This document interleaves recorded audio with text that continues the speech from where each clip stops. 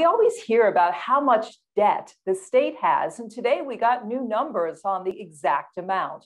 The Treasury Department released its debt report for fiscal year 2020. It's a tally of everything owed, from pension debt to payments due to investors who hold New Jersey's bonds. Our John Reitmeyer crunched the numbers, which aren't too different from the prior year, but still, it's a lot of money owed. And when you add it all together, we're still up over around $200 billion, which is around 5 times the size of the state's annual budget. I think taxpayers will probably be happy to see that the numbers aren't getting dramatically worse, but at the same time, they're still really big numbers and reflect a really heavy liability for the average New Jersey taxpayers.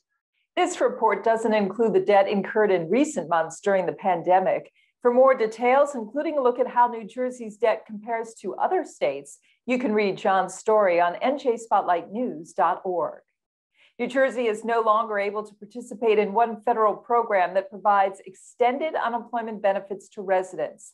The High Extended Benefits Program offers an extra 7 weeks of benefits, and it's made available to states with high unemployment rates. But New Jersey's unemployment rate has dropped, so it's now out of the program. But those who are collecting unemployment benefits do not have to worry.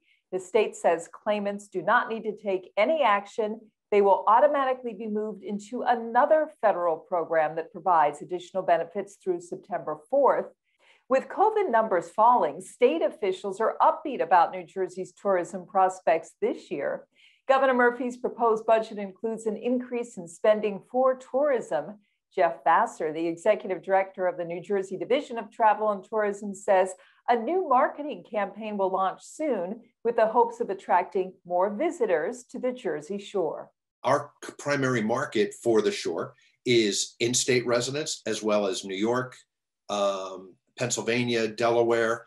And what we plan to do is expand our market into New England, west into Ohio, and south as far as Virginia for right now. It's going to be primarily a digital campaign, but ultimately we're going to be looking to get, to the international markets as well.